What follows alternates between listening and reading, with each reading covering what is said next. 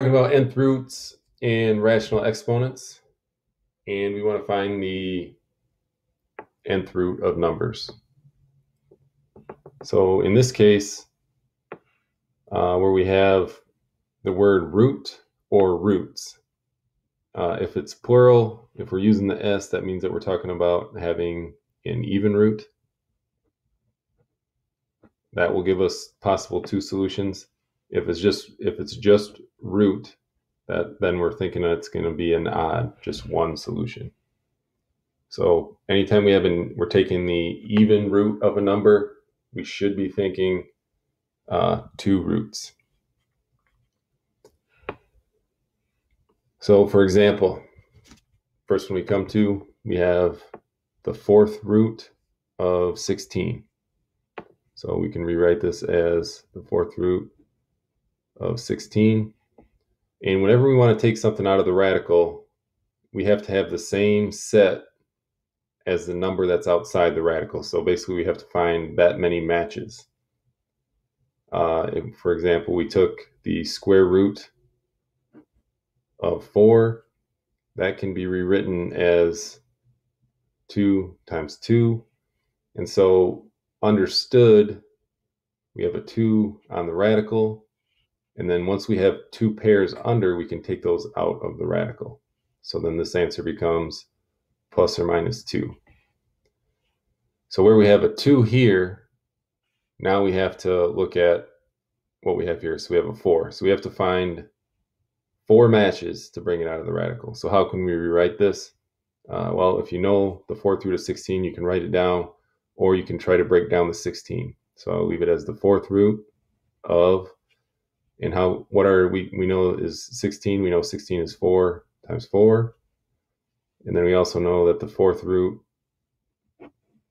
we can break this down further as 2 times 2 for that first 4, and then 2 times 2. So now we have 4 2's under the radical with a fourth root. So we know that we can take a 2 out. And because it's an even on the radical, we have to account for plus or minus.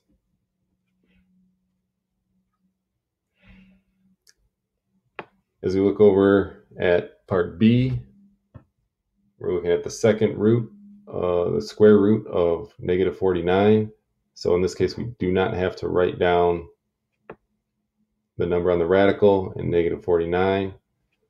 In this case, because it's negative right away, we know there's no real solution, no real roots.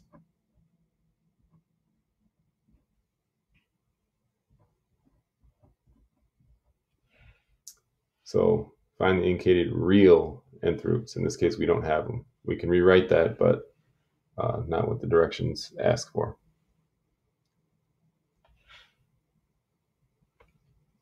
Okay, now we're on to some odd radicals. So the third root or cube root of negative 125.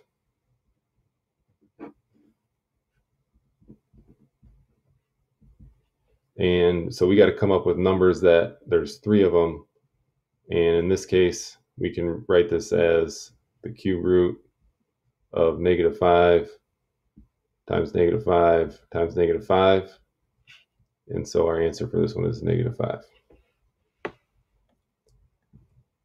Again, whenever we have an odd integer on the top of the radical, we do not have to worry about plus or minus. We just, whatever the solution is, that's what the solution is.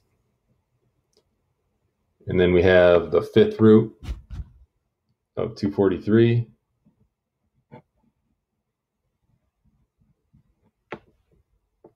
And the fifth root of 243 is 3.